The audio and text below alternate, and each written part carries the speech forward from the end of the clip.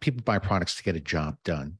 Now, when we talk about that job, we're referring to the job of this job executor here, right? So there's a group of people getting a job done, right? And what we want to know is who is that group of people and what is their core functional job, right? And then once we understand the job, we can look at all the job steps.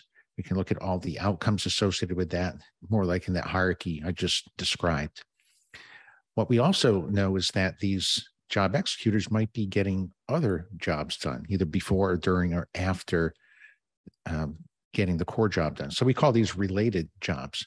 You can also think of them as adjacent markets because they're other jobs that the same group of people are trying to get done.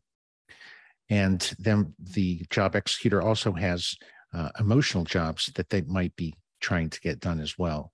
So these are the key considerations from that standpoint. But what's missing from this is incorporated in the rest of the model here. And this is where a lot of confusion often takes place because people are buying a product to get a job done. That's true. But there's other customers that the development team has to satisfy in order to create a successful product. So we call those the consumption chain jobs.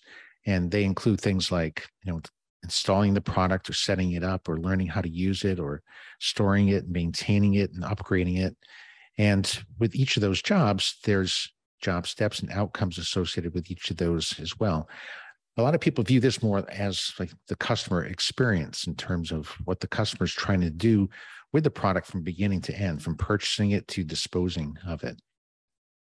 Now, it's true that these are jobs, but we're not defining the market around a consumption chain job. We define the market around the job executor, right? People buy products to get this job done, the core functional job, and then people have to support it along the way.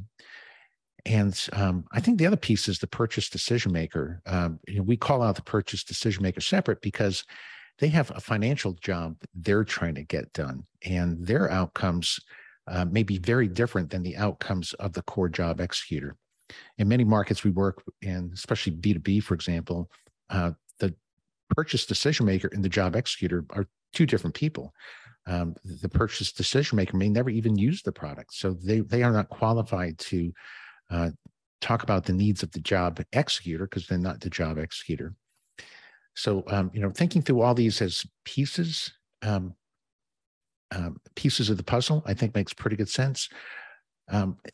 There's been different variations of jobs theory that comes into play. Like you said, we see one that focuses, let me just reset this, one that mainly focuses on the purchase. So you study a purchase of a product. You talk to people buying products and figure out, well, why are they buying it? But you're really studying the purchasing process, not the job the customer is trying to get done, which is this job up here. So I see that happen quite a bit. And then I also see people talking to the purchase decision maker about their financial job and their financial outcomes. And they're just conflating like who's the real customer, right? So breaking it out into these three customer types, having these types of inputs and so on, we call this the jobs to be done needs framework. I think it does a pretty good job of just explaining where all the pieces fit so that you can start analyzing the right things.